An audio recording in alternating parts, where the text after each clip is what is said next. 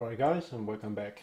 Um, let's continue the work with the animations. And last time we made this character ready inside MotionBuilder.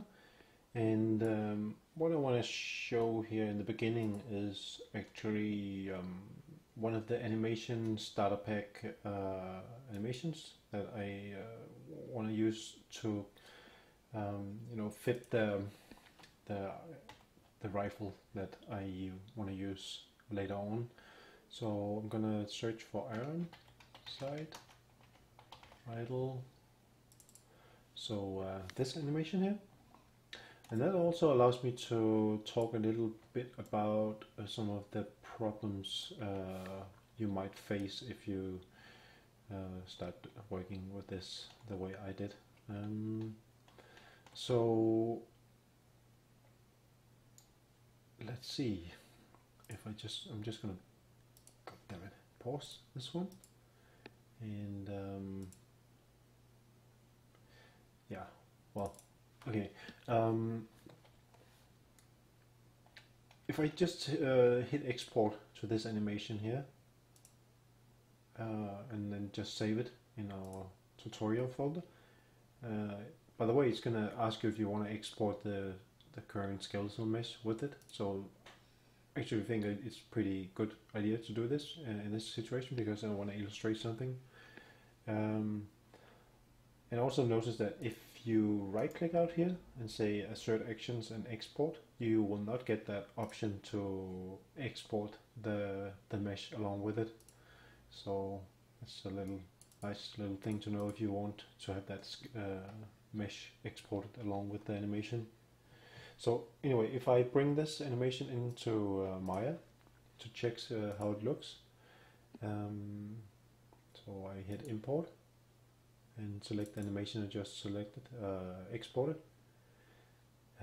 Notice the feet here, but more importantly, notice the shoulders. They are completely dislocated. And you might remember from some of the epic beginner videos talking about how you need to do something with retargeting and selecting the skeleton instead of the animation and so on. And that is actually the reason why you need to do this, because we can do watch this problem inside Maya. We can do something similar as we did in MotionBuilder. We can select the mesh, and under layers I can create a layer from selected, and I can click this V, and that is going to hide this this mesh here. But what you will notice is that if I select this one, which is upper arm twist as we looked at before, you will see that this joint is now animated halfway down his upper arm actually. And this is actually the reason why the shoulder is dislocated, because we have skin weights on the that joint here. So you can actually see this if you select, we have this upper arm twist selected. So I believe if you click move here, yep, you will see that the skin is deforming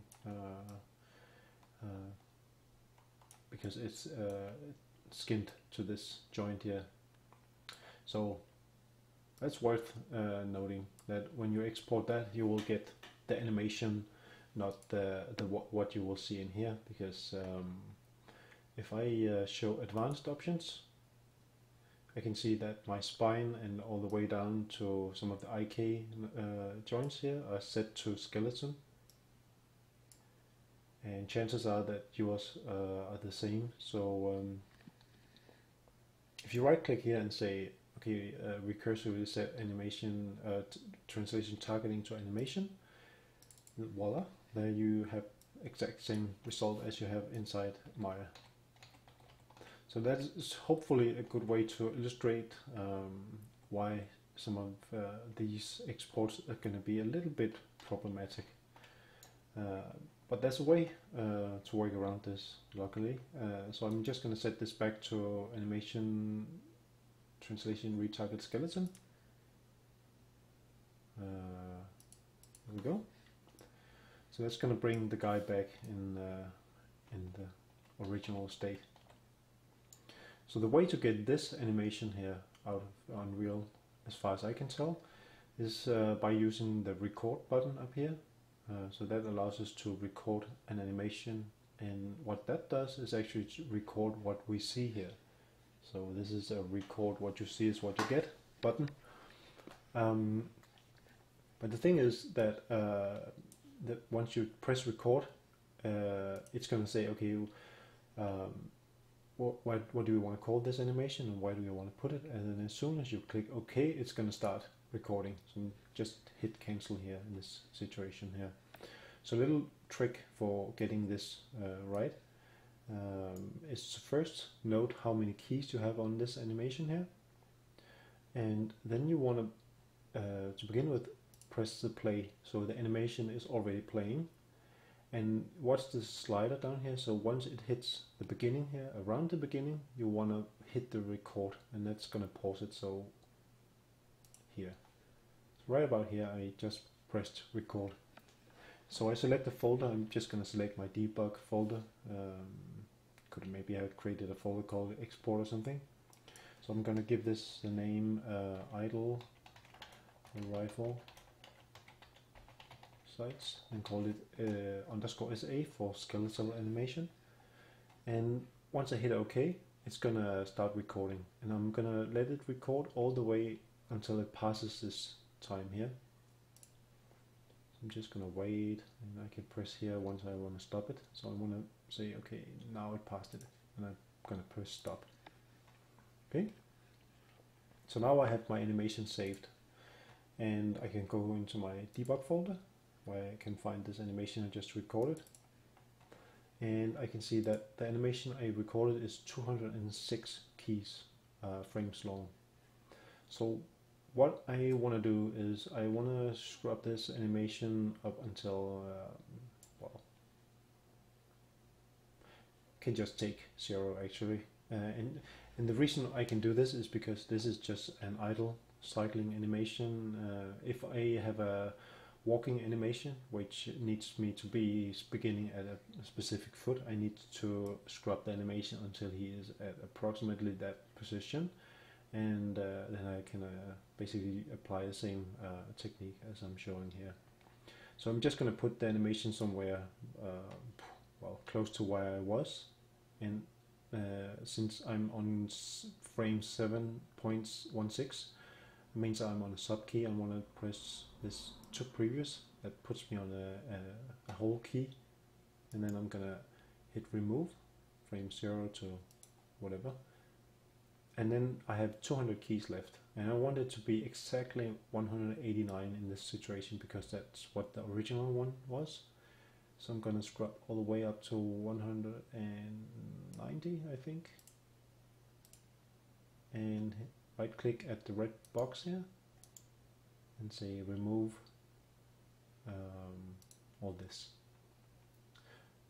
Actually, I need to just remove one more key. So I'm gonna go all the way to the end and press 1 back. Come on.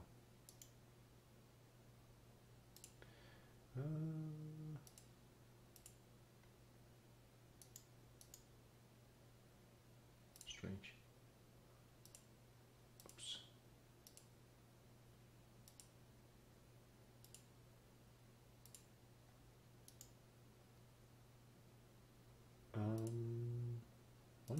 I wonder. Okay, remove frame.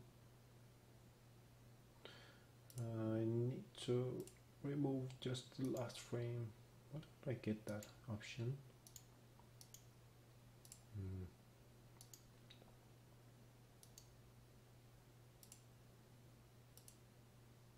Okay, for some reason I can't really select the last frame.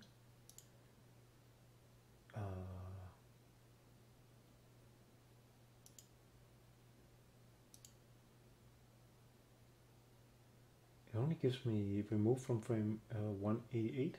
Okay, weird. Okay, there we go. We need to click apparently somewhere specific. I can't really figure out where that is. So that leaves me 189 keys. So if I press play and watch the animation closely, for example around the hands, I shouldn't see any hiccup, and the animation should loop again. Okay, so just go ahead and save that, and you can close that one up. And I want to export that.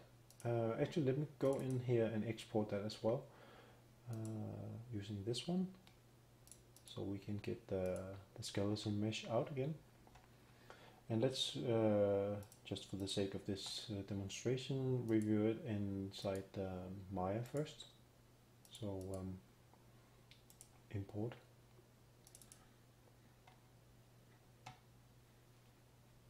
And we have 189 keys. So already now you should be able to see that the animation is looking correct. So we have the correct animation now.